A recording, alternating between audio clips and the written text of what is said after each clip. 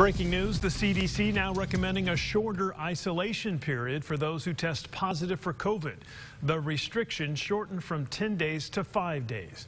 The CDC says the guidance comes from evidence that people with COVID are most infectious in the 2 days before and 3 days after symptoms develop. The decision also driven by a recent surge in COVID-19 cases propelled by the Omicron variant, which, although rising in numbers, results in milder illnesses than earlier versions of coronavirus. We are very confident that we have widespread Omicron variant in our state.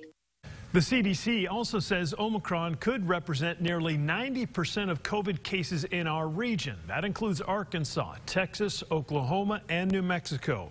Those new predictions released today as the variant spreads rapidly throughout the state. Our Jessica Rank joining us in studio this evening. And Jessica, doctors say a lot of those case numbers could be actually breakthrough cases, right?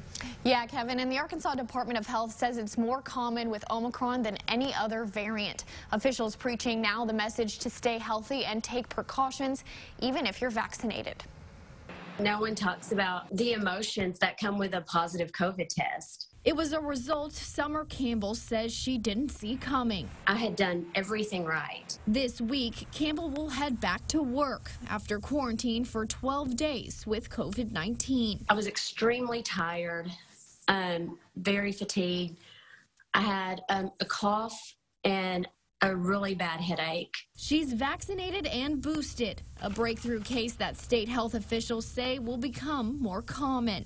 Humans don't develop lasting immunity to the coronaviruses. The Omicron variant now sweeping the nation, and Dr. Jennifer Dillahay with the Arkansas Department of Health says it's bringing new challenges. People who've been previously infected with a different variant can still get ill with the Omicron variant. She says it's the number of mutations in the variant that's causing a new wave of illness. Their nose, throat, congested, cough. She says the new variant may even look like allergies, stressing the importance, even to those with immunity, to stay aware.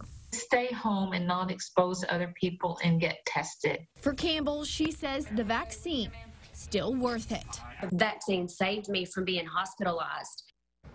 Now, doctors are encouraging everyone who is eligible to get that booster shot because it will lessen symptoms if you get Omicron. The Arkansas Department of Health also says wearing a mask, even for those who are vaccinated, will become one of the most important things to do to prevent the spread. Reporting in studio, I'm Jessica Rank for Fox 16 News.